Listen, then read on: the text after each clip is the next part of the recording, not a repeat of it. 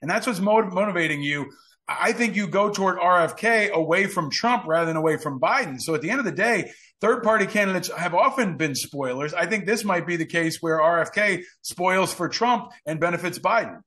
Could be. I don't know how you factor in, though, another candidate in a libertarian and Jill Stein.